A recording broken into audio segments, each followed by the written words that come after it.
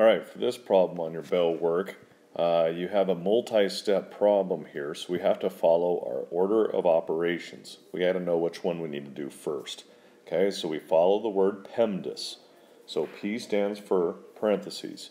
So that means you have to do everything inside the parentheses first. Okay? Now, you see that there's a multiply and an add inside of there. You still have to follow PEMDAS inside the parentheses. Okay? Once you're done with the parentheses, then you do your exponents, then you do your multiply divide, then you do your add and subtract. And if there's more than one, you always go left to right.